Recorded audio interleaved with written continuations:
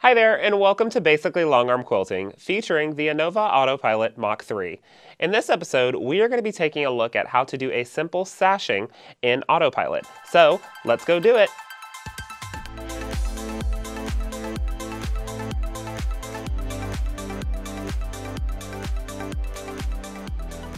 So in our software, on our main viewport screen right here, we have a quilt size that is set up from what we used in the edge-to-edge episode, which was a 36.5 by 40.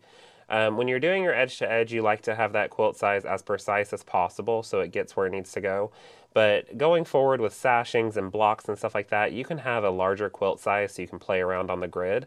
So I'm going to go to Settings, come into Quilt Size, and I'm going to amp it up to a large size. I'm going to do 100 by 100, just so I have plenty of grid room to work around and play with. We'll always stay within our sew zone, of course, but at least I've got plenty of space to do things around. So I'm going to go find the pattern that I'd like to use today for our sashing. So I'm going to come down into my pattern library, and I'm going to be looking for this P2P Swirl pattern. This one's by Joyce Lundrigan. And I'm going to double left click on the pattern. It's going to go into my pattern pad, come down to the bottom here, and I'm going to click on Close. Now the next thing that I want to do is head over to my machine. And when you are in the Mach 3 icon for your AutoPilot quilting, your left hand button will drop push pins on your grid, which will give you more or less a boundary to kind of work with, have a visual on the screen when you're working with placing your patterns. So I'm going to use this left hand button, and I'm going to click points around my sashing right here, and I'm going to have my laser right on the ditch of this as I work around. So I'll start over here on my left hand side, and it doesn't matter what direction you go. So I'm just going to work around this section. Probably I like to do more push pins than not, just so I have plenty of give room, especially if those sashings aren't perfectly straight. You can really see that on the quilt. Now if you'll notice on the screen, you'll see that AutoPilot is dropping little blue dots everywhere I'm pressing my left handle button. And what that is those are those push pins visual. And I'm going to get all the way around this sashing as I'm going. Come right to here, drop down, and let me zoom out a little bit so you can see exactly what's going on. And then I'm going to work my way back all the way around. And so once I get done with this process of clicking these little pins out, we're going to stop right here. I'm going to go up to my push pin icon on my screen, and I have Close When Done selected. So now that I am at my last point right here and I just have that last section to put up, I'm going to click on Done, and it's going to place a final clothesline right there for me. Now I can also get rid of all these blue dots if I would like to, by going in my setup option here and click on Remove All underneath Remove Pins. And now I'm just going to have this nice pink magenta line to give me a visual of where my sashing is on my quilt. So what I can do is take this point-to-point swirl pattern, and I'm just going to drag and drop it onto the screen. And I'm going to come into my transform icon, my little stretchy man, and I'm going to set this pattern where I kind of want it to lay. So I'm going to say right about there. And I'm going to resize, open it up, and scale it to fit exactly where I want it to go in this sashing. Once I have that placed, I can then come up to my More Repeat tool. And I can just click on that, and it's going to add as many repeats as I want as I click. So I'm going to get to that last one right here. And it didn't finish up all the way. That's okay. I'm still in my transform tool. I can take this last one and just stretch it right over so it fills up that space exactly the way I want. Now this sashing was fairly straight. However, we're not always going to see that on real life's quilts. And if I click off of this and click back on, you'll see that using that More Repeat tool combined these patterns or grouped them together, and I can't individually change them if I needed to. So I'm going to show you how you can ungroup these. So with this whole set selected, I'm going to come up to my group tool, which is right up here, and I have an option for ungroup. So I'm going to click on these one more time. I'm going to select ungroup,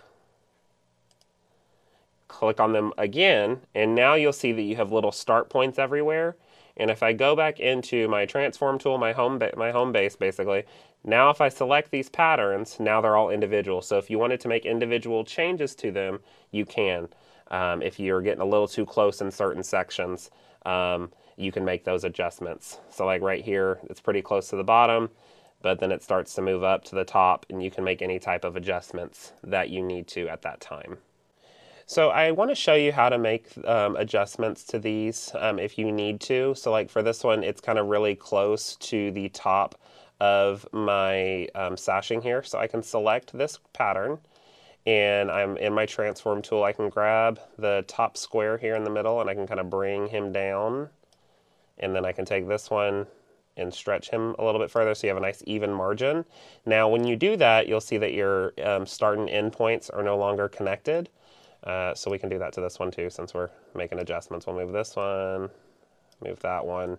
And this gets to be a little bit of a personal preference game at this point, but you can see you can get really precise with this and get it exactly where you want them to be whenever you're setting up your sashings, which is really, really cool. So I want to go in and I can make little adjustments to these start and end points in my draw feature. So if I select this pattern, I can go into my draw text feature, which is also where your nodes are located. So I can left click on this, and you'll see that all these little blue dots show your nodes. So I can take my node and just bring it a little further down, and this one's got a few on here. So we can take him, bring him down, and select this one and put him right there. And you just want to get it as close as you can. We'll come and do the ending as well.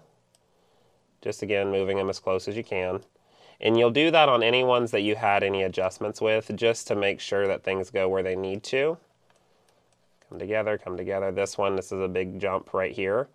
So we'll take him and move him up a little bit and move him up a little bit. Let's check our nodes all the way through. We got a gap right here. Let's take this one and move him right up to there, just like so. Now that you've made those adjustments, we're going to select all these patterns that are in our row just by dragging and dropping a box right over. It's going to select them all with all those nodes on. We can go into our transform tool just so it has a full selection. And I'm going to go back into my grouping icon.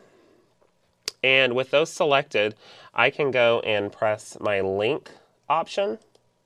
And what link is going to do is, with all those selected, it's going to go in where those start and end points were and connect them together with a link line, just to be sure, just in case if I missed one or I didn't get it as close, so that way it stitches as a continuous piece.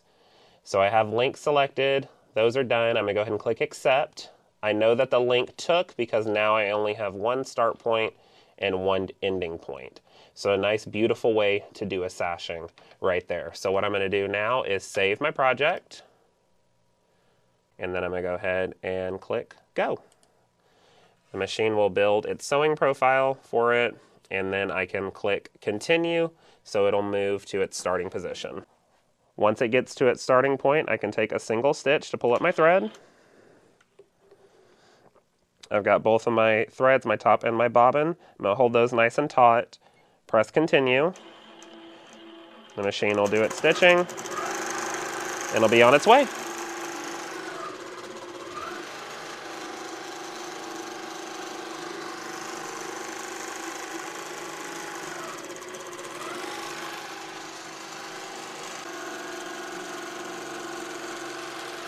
All right, so it's coming up right here to its ending point on this sashing. It's going to come in, tie off.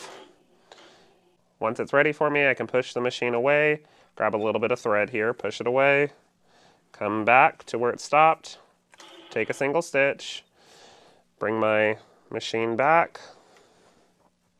just like so, trim my threads away, And just like that, you're all set. Thank you so much for joining me today and learning about how easy it is to do sashings with your INNOVA AutoPilot. I'll see you next time on Basically Longarm Quilting.